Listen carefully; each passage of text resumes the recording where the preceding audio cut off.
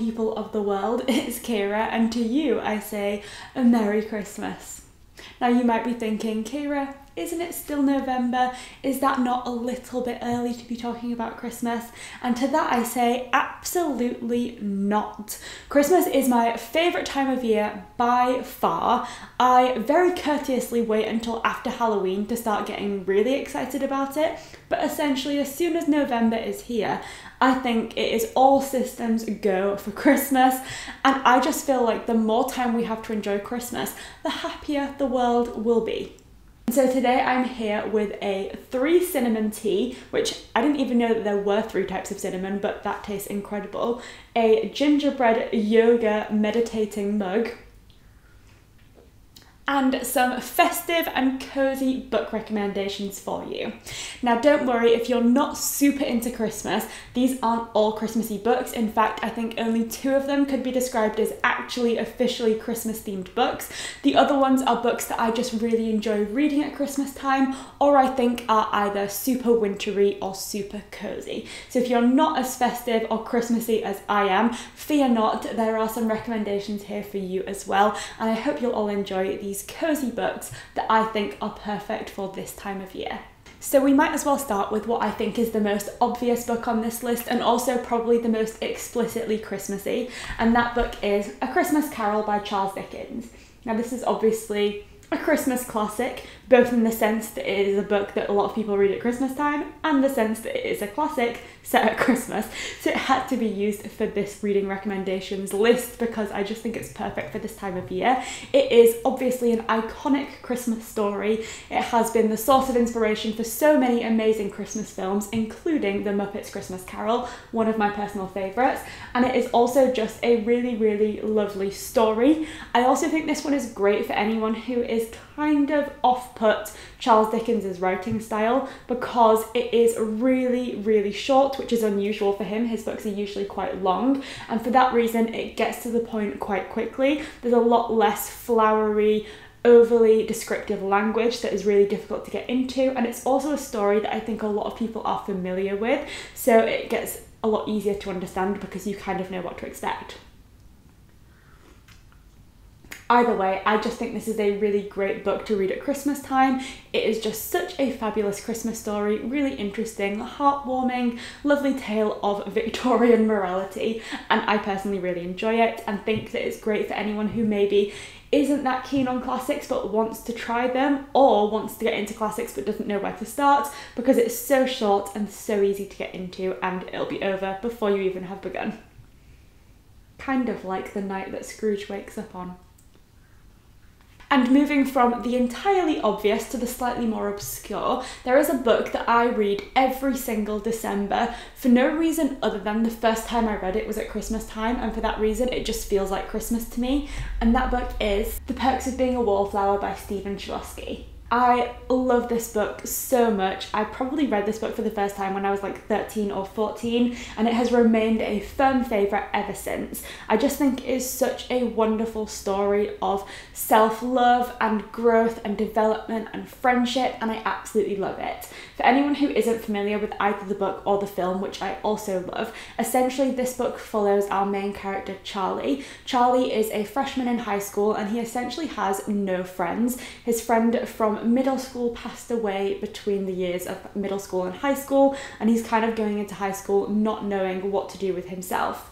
But then he manages to make friends with a group of seniors, I guess quite an unlikely friendship, but they really hit it off, and he particularly makes friends with a stepbrother and stepsister called Sam and Patrick, and they really help Charlie come out of his shell and just kind of become way more confident, meet new people, and essentially come to terms with being a much more confident version of himself. In kind of seeing that other people can like him, we see Charlie's self-perception develop and grow, and it's really, really wonderful. So at its heart, it is a story about friendship, but there are also some much more serious themes about trauma, post-traumatic stress, and also abuse. So obviously do be aware of that if that's something that might affect you.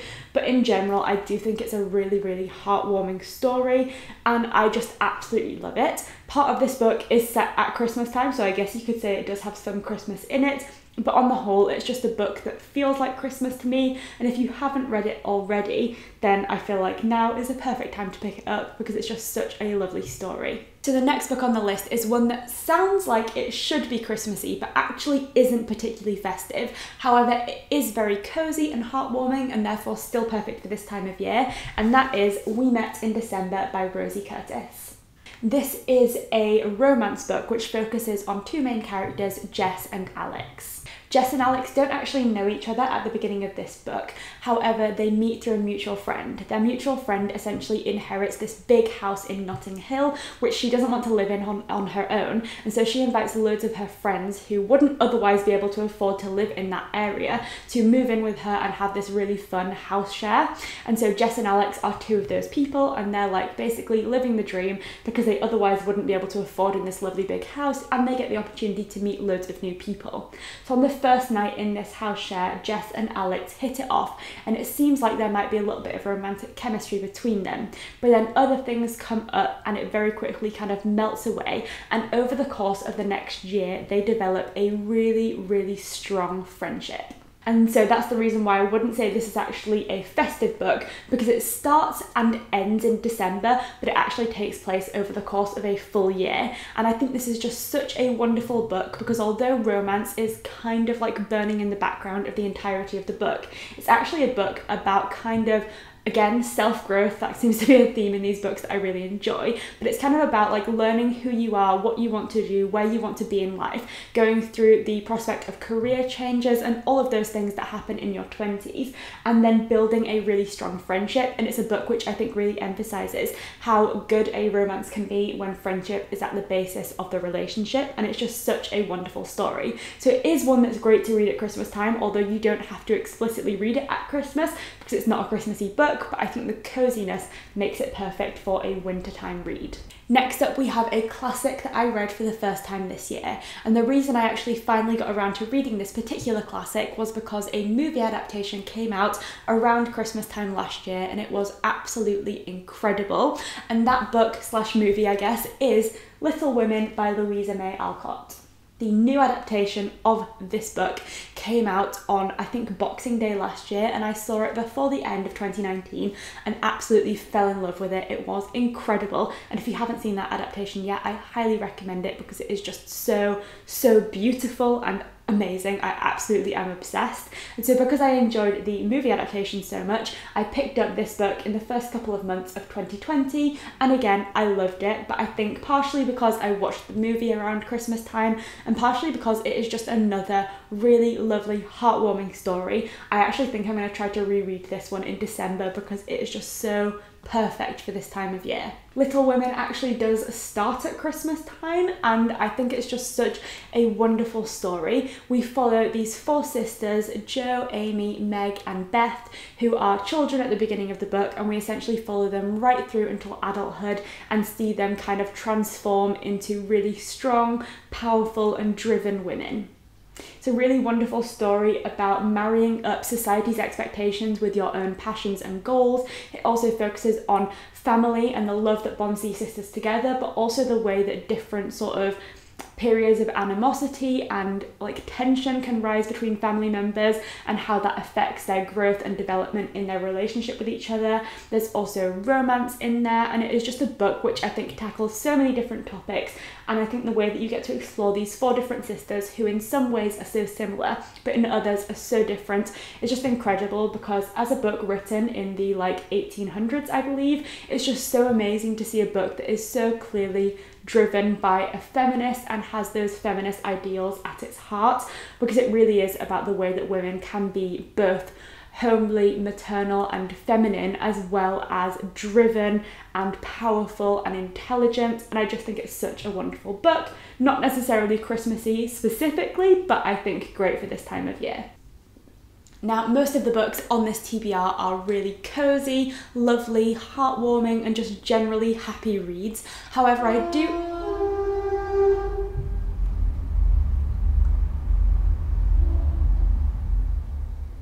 That was like the loudest train ever. I was going to say that although most of the books are really cozy and heartwarming, lovely books to pick up that are just making you feel so happy when you read them, I do have one slightly more dark and chilling read to recommend you, which I also think is perfect for that more like bleak winter type of read, and that book is Misery by Stephen King. Misery is set in wintertime, which does create this really atmospheric, dark, wintry vibe when you're reading it, but just in general, I think it is such a chilling book that it does really fit into winter. And you know, maybe you don't want to read entirely heartwarming, happy, romantic reads, and sometimes you do want something that's a little bit more gripping and dark, and this book definitely fulfills that. In this book, we follow our main character, Paul, who is an author.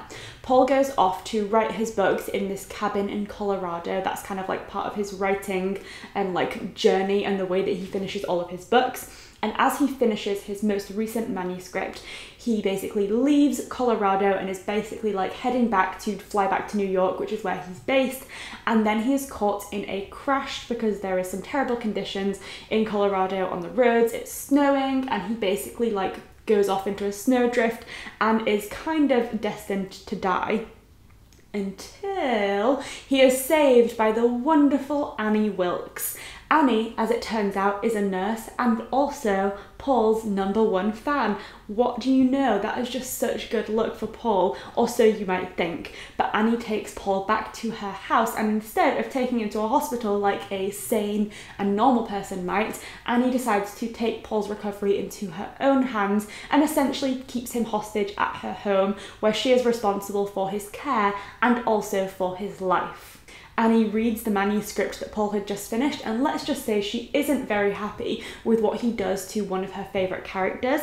And so as she has the control over Paul, she is the one looking after him, giving him access to medicine, keeping his pain under control. She basically instructs Paul that if he wants to get out of her house alive, then he is going to rewrite the story and give her the ending that she wants. And so we have this incredibly intense and very, very like narrow focused book in which we only have 2 characters for the entirety of the novel basically, and we're just following this really, really closely focused book where we're focusing on these 2 very, very intense characters. Annie is such an interesting villain because she's a villain that doesn't necessarily view herself as one. She thinks that she's doing the right thing, she is quite like godly, she doesn't swear and all of that kind of stuff, and yet she is obviously very much the villain in this story. And then we have Paul, who basically becomes this shell of himself because he is so desperate to live, and he ends up doing these things that he would never have normally agreed to do in his real life,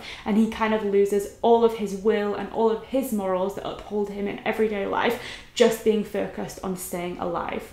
And I think this is this is definitely my favourite Stephen King because it isn't paranormal at all, and yet it really focuses on the dark side of humanity and what we can do in desperate circumstances. And I think it's so interesting that this book is so gripping, given the fact that it focuses on such a small cast of characters, and yet these 2 characters and the dynamic that they have between each other, the ways that they manipulate one another, is just so interesting, and it is such a chilling read, and I would say actually the scariest Stephen King that I've read, because it really just brings out this unhinged character, and it is so tense at all times. You just have no idea what's going to happen, and it is incredible. The next book we have, I guess, bridges the gap between the 2 types of books that I've been recommending. This one is both dark and gritty and has some really serious themes, but it's also really cozy and at its core is a really heartwarming read, and that book is Eleanor Oliphant is Completely Fine by Gail Honeyman. I read this book for the first time 2 Christmases ago. It was Christmas 2018, and I absolutely loved it. I've been meaning to reread this basically since then because it was so, so good. And this is one of those books that I basically recommend at every given opportunity because I think it's so incredible. It's a book which is so surprising and so amazing. I absolutely love it. So in this book we follow our main character Eleanor Oliphant, and as the title would suggest, she's someone that thinks that she is completely fine. However, it also becomes very clear that she is a high functioning alcoholic and someone that is dealing with quite a lot of internal issues. She lives a very monotonous life which is kind of framed by going out to work, coming home, drinking, and then doing the same thing over and over and over again. She is someone who very much is set in her ways, isn't very sociable, and just kind of lives her life focusing on herself. But at the beginning of the book, it would seem that she does have some desire to kind of step out of her comfort zone, and in particular, she wants to be involved in some kind of romantic relationship.